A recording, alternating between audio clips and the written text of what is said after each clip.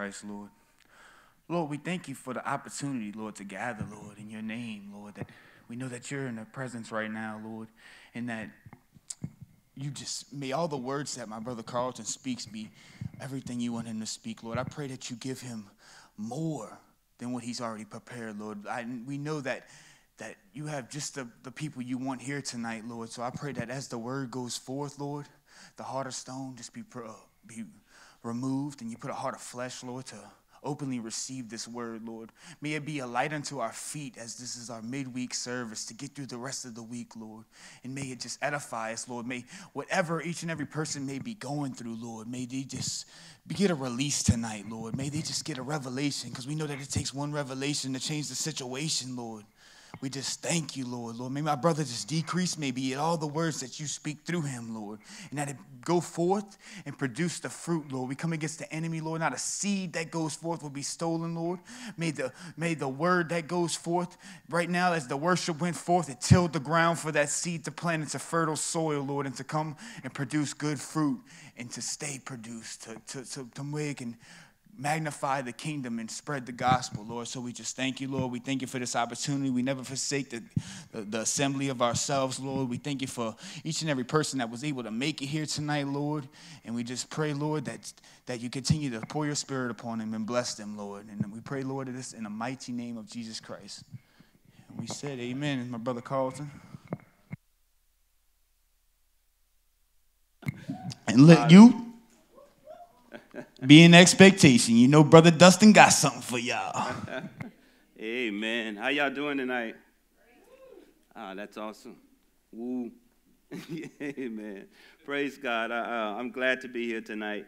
The topic tonight is going to be on growth and growing. That's what we're going to talk about tonight. It's a lot of things that we can talk about, but one of the most important things in the Christian faith is for us to grow. It's one thing to be born again, but once you're born again, there's another phase of that. You have to grow and develop in order to become what you were born again for. You understand what I'm saying? Praise be to God. Pastor Andy has been talking about growing and growth, and God laid it on my heart to keep going. You know, let's keep that thing a trend, because it is important for us as believers to consistently grow. And they're in Atlanta right now, so they're on the mission field. They're doing the work. They're out there making it happen right now to win souls for the kingdom of God. So right now, as a body of believers, let's keep our pastor and Brother Berg, keep them lifted up in prayer. Let's just pray for them while they're out there, because those highways, I travel those highways a lot, they're dangerous. So we're going to pray and believe God to cover them, and God used them where they at. Amen. Father, we thank you. We thank you for Pastor Andy. Thank you for Berg, Lord. Thank you for the work that you placed within them to do. We pray, Lord God, that you would use them mightily in the ATL, and God, that you would bless whoever come in contact with them abundantly, Lord God. And as they travel here and there, Lord God, on those dangerous highways, we're trusting you to cover and protect them, Lord God. And Lord God, use them. Give them the wisdom that only you can give, Lord God, to cause them to see the things that they need to see when they need to see it. And God, will be careful to give you the glory as we trust you with them in Jesus' name. Amen. Amen. Growing. Why is it necessary? Why is growing necessary in our walk and our relationship with God? It's necessary because we want to grow to be, we want to develop to be the maximum potential of what God created us to be, correct?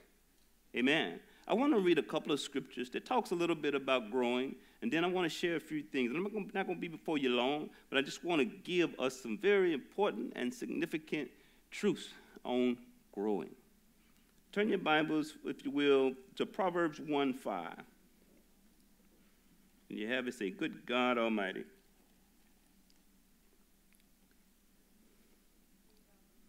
All right. Amen. The Bible says in Proverbs 1:5, "Let the wise hear and increase in learning, and the one who understands obtain guidance." Let the wise, those who are wise, those who want to use knowledge right, let them increase in learning, grow in learning, add to the knowledge that you have, increase in learning. And the one who understands obtain guidance. There's another passage that says, in all our getting, get understanding. Everything that we learn, we need to understand what we learn so that we can effectively apply it. Amen? Proverbs 12:1. It says, whoever, I'm going to go ahead and read. I didn't give y'all time to get there, did it? If you want to get there, go ahead. I'm going to give you a little time to get there. I just got a couple of them I want to read, just for the sake of reading the word and making sure that we're speaking the word and not my opinion, because my opinion don't amount to a hill of beans, but it's what God says that makes the difference. Amen? Proverbs 12:1. It says, whoever, now I kind of like this one because the passage is blunt. It says, whoever loves discipline loves knowledge. Whoever loves discipline, whoever loves to be disciplined, discipline simply means corrected to do what's right. Whoever loves discipline loves knowledge. But he who hates reproof, or he who hates discipline, he who hates correction is stupid. That's what the Bible says. And that's what the scripture says. I said, well, you can't get any blunter than that. Amen? I mean, I don't want to be stupid, right? And the Bible teaches us how not to be stupid, right? I'm going to read that again. Whoever loves discipline loves knowledge, but he who hates reproof is stupid. I mean, that's what the scriptures say. No shade about it. No black and white, just straight cutting shit right there. Yeah. So I want to love and grow to love with discipline, grow to love wisdom. Amen? Yeah, because I don't want to be stupid. Colossians 3:23-24. This is one of my favorites right here. And all of these scriptures are definitely aiming and pointing to growing, because all of us should have a desire to grow. All of us should have a desire to develop, to be the maximum of what God intends for us to be. It's not enough to have 50%. It's not enough to have 75%. God expects us to have, he wants us to have the maximum of what he created us to be. He wants us to be of full potential. I remember Paul made the statement. He said, I have finished my course. I finished my course, so I want to finish my course, and I want you to finish your course. But the only way we're going to finish our course is if we increase in learning and apply what we learn with an understanding. Amen? Colossians chapter 3, verse 23 and 24. Amen. When you have it, say, good God Almighty. All right. It says, whatever you do, work it all with all your heart as working for the Lord, not for human authority, since you know that you will receive an inheritance from the Lord as a reward. It is the Lord, Christ, you are serving. Whatever we do, and that's a good mind frame to have, whatever we do, regardless of what it is, whether we at work and we got people that are depending on us to produce, we don't want to half-step. We don't want to be lazy about it, because our character is reflected in the things that we do when we work. When we're talking to people on our job, the personality that we reflect, we want them to see the God in us. You know, we don't want them to see us. We want them to see the God in us so that they can make a difference, and they can know one thing, that, hey, look, it's something different. It's something special about that person, because their personality is unique, you know. And the Bible says that we are a peculiar people, a holy generation. Amen. There's something different about us, because our character should reflect the character of God. Now, I know we missed the mark here and there, but we get, thank God, the song that was on earlier said that God is faithful. Talks about the faithfulness of God.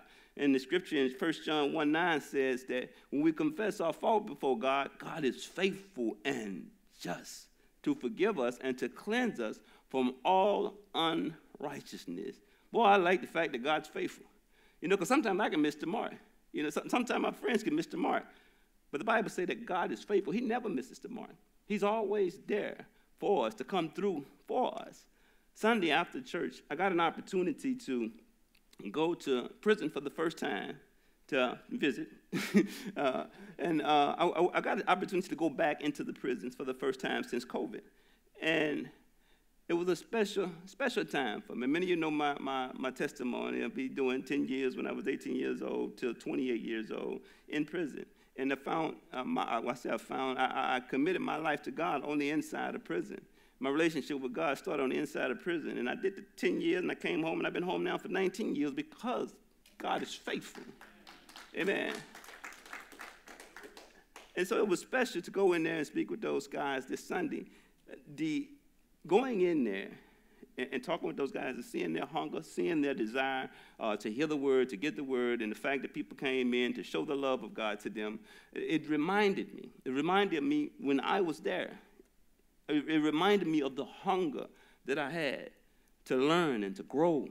It reminded me of the desire that I had to no longer to go back to prison. That's why I've been out for 19 years, because I wanted, and we talked about that this Sunday, I wanted to obliterate. I know I'm messing that word up, but I wanted to annihilate. I wanted to destroy that myth about jailhouse religion. And of course, there is a lot of people that go in and they get into jailhouse religion. I guess you could say they get in the Bible, and then they got a lot of people hoping and believing for them, and when they come back out, they go right back in. Well, I was in there for 10 years, and I saw it. I saw it happening over and over again. Then you had that occasional one that would stay out and do good and come back as a testimony or share a testimony. You hear some great things. But then it was a lot of them that had good intentions, that had good desires, and when they would go out, they'd come right back in. So I prayed a lot, and I prayed to God with a serious, intense question. I wanted to know. I'm glad that because we have a relationship with God, that we can talk to God, and God speaks back to us, whether it's through circumstances, whether it's through people, or whether it's through a still small voice in our prayer time. And so I prayed to God. I wanted to know, because I didn't want to be one of those ones that went out and came back in, because it looked bad. When you come back in, you've been in here all this time, and then you go out there, and then next thing you know, you come back in and make it seem like none of it was true. And so God, why? Why could they have so many good intentions and lay it out well, planned, great? Why could they do that? And so many people hope for them, and then they go out and they come back. What's the reason? I mean, they're smart. They're intelligent. They're not dumb. They're smart and intelligent. They showed that. They displayed that while they were on the inside of here. And God spoke to me. He showed me something. He said, look around you. This TV room was in front of me. Big old color TV on it in there. Everybody was in there having a lot of good time. They didn't have to pay for that cable if they was watching. Lights, they didn't have to pay for that. They had a bed, they didn't have to pay for that. They had 3 meals a day that they didn't have to pay for. And so when they got back out with all the good intentions and all the good plans, all of those responsibilities that they didn't have while they were on the inside, it dropped back on them when they were on the outside. And so when it got tough, when the pressure came on, they reverted back to what they were familiar with. Instead of continuing to trust God to be faithful, they became complacent with the environment. I said, God, never allow me to become complacent to this environment. I know you have a purpose for my life, and I want to carry out that purpose. And when I came home, I hit the ground running, because I wanted to see where that purpose was at. I made some mistakes trying to find out where that purpose was at. But as I did, and I trusted God, and I stayed in the Bible, and I stayed praying, stay praying. When you don't know, when you do stuff and you make mistakes, stay praying. God knows we're going to make mistakes. God knows we're going to get in error and different things. That's why he tells us he's faithful. He's there. Any kid that, no many of us got kids. And you know them kids make mistakes. They're not bad kids. They're not bad people. They're kids that make mistakes, but they're learning and they're growing. And so we have to be parents as they make mistakes, as they mess up. We have to show them how to get it right lovingly. We have to show them how to develop to the point of learning how to do it tactfully. And that's our responsibility before God and to our kids. It's a growing process.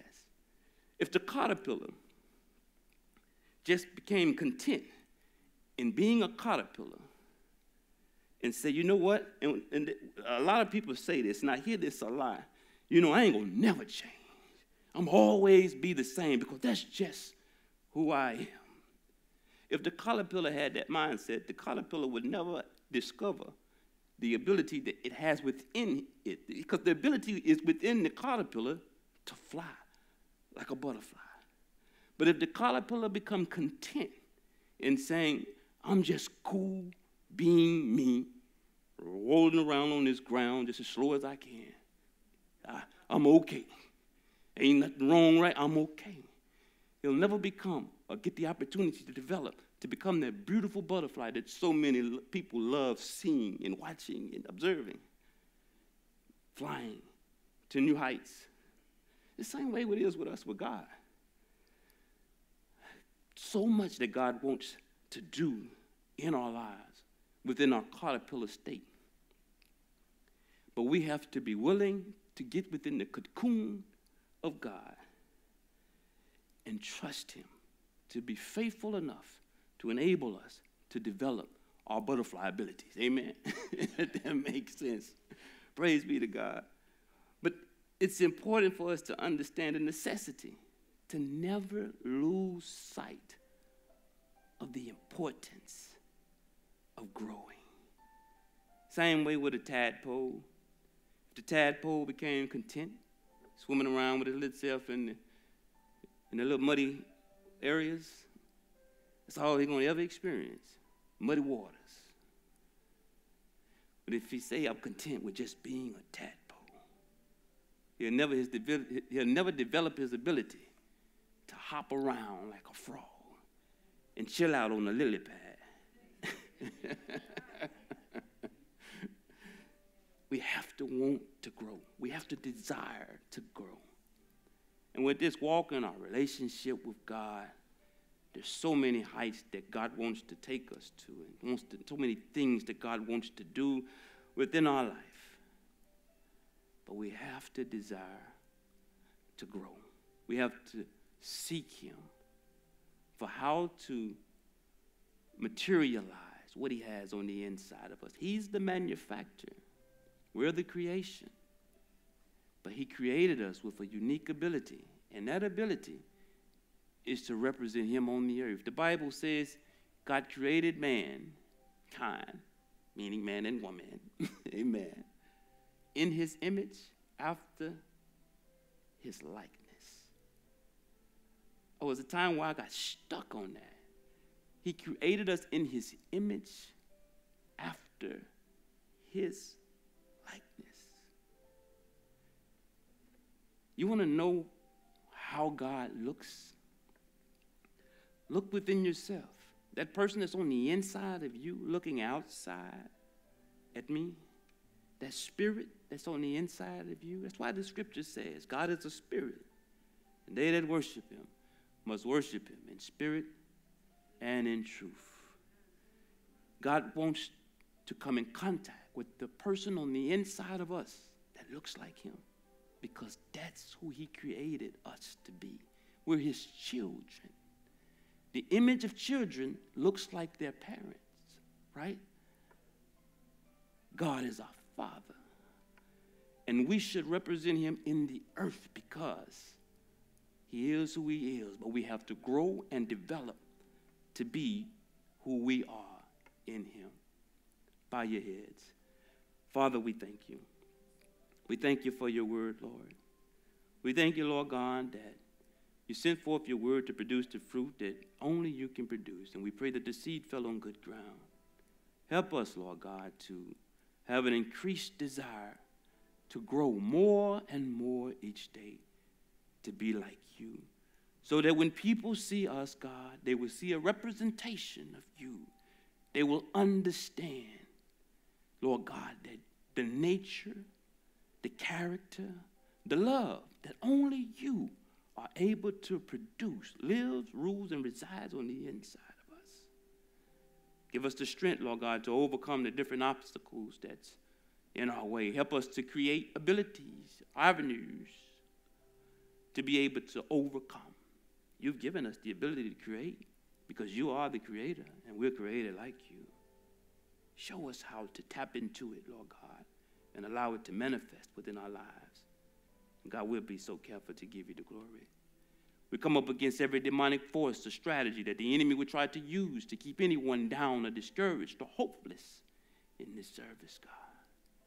And we loose your spirit, Lord God, to release their minds, to give the joy that only you can give, God, and to produce a comfort that can only come from you. And we'll be careful to give you the glory. In the precious name of Jesus, we pray. Amen and amen. God bless you. Amen. Like I said, I didn't have a long word for tonight. But go in peace. Be blessed. And I do keep me in prayer on my book is supposed to be releasing before March the 1st, Vision in the Wilderness. So keep that in prayer. Amen. Glory to God. I'm excited about it. I'm excited. It's my first book, and it's just